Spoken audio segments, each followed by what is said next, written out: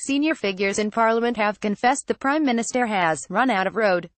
A cabinet minister told the Sunday Times, "I don't believe there is a single one of us who thinks it's a good idea for her to stay beyond June." They revealed the four main contenders to succeed her: Boris Johnson, Sajid Javid, Jeremy Hunt and Dominic Raab are ready to go. The resignation of the Prime Minister could be forced by cabinet ministers next week after talks were held on Wednesday to ask her to step down, while her aides are deciding whether to advise her to offer to leave after the deal passes to get MPs back on board, reports the Sunday Times.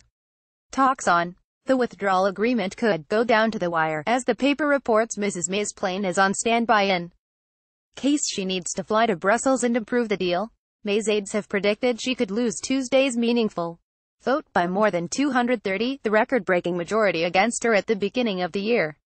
Read more. Theresa May on brink. Ian Dale explains why PM's downfall is closet. Theresa May could quit after passing her Brexit deal. Image, Getty. Mrs. May could be persuaded to resign by her aides. Image, Getty. One told the paper, "It's bloody bad. It will be in the same sorts of ballpark as January unless something changes.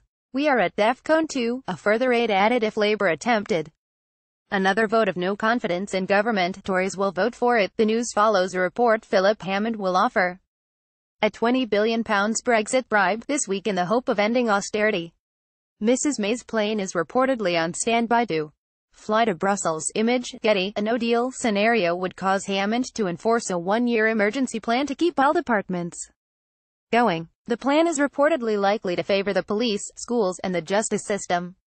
Sir Keir Starmer, the shadow Brexit secretary, said, "If Theresa May's deal is rejected by Parliament again, it will be another humiliation for her government and for our country too." By Tuesday evening, the Prime Minister could no longer be in control.